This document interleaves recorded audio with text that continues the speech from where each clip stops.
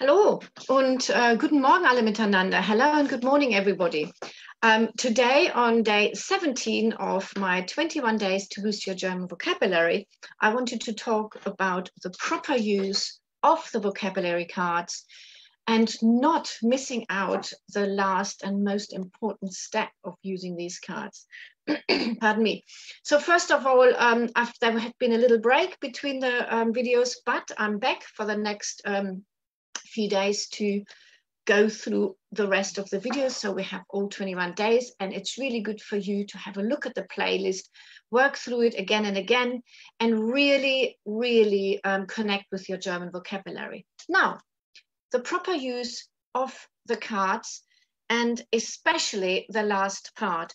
Now, the way you use the cards is what most of you know. So I use these vocabulary cards because I find that there are a couple of reasons. First of all, with these cards, you handwrite the vocabulary. Handwriting is, writing it by hand is actually really important for the information to be much more, getting much better into your brain, and that you can remember them much better. So first of all, that is actually a reason why using cards where you handwrite is actually fantastic. I love the online cards as well. They are an extra, but these are really important. So the way you do that is, you're learning German, you write the German at the front, pardon me, your German, and then you write the your language, whether it is English, French, Spanish, on the other side. Yeah, so you've got your German on the front and your own language on the back, and you go through the whole pack like that. Now, so then you've done the pack, you've written everything on the pack, it's full, you know, bursting with excitement and German vocabulary. And what you do then, you start learning it. So you look at the German word. Most of you will do this. So, and it's a great way to do it.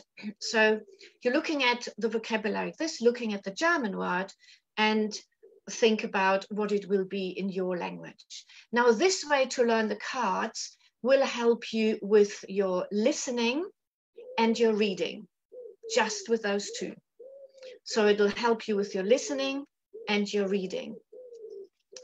To really get the best out of the cards and use your vocabulary or learn vocabulary for your speaking and your writing, you have to turn the pack over.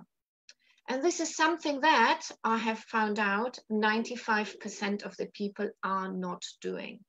So you are missing the treat for learning your vocabulary for speaking and writing.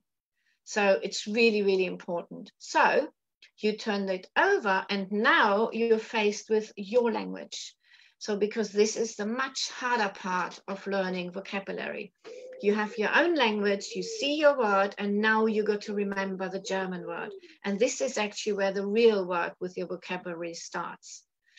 So this is very important, and most people don't do that, which I was a little bit amazed about. But obviously, I would say I haven't perhaps explained it properly.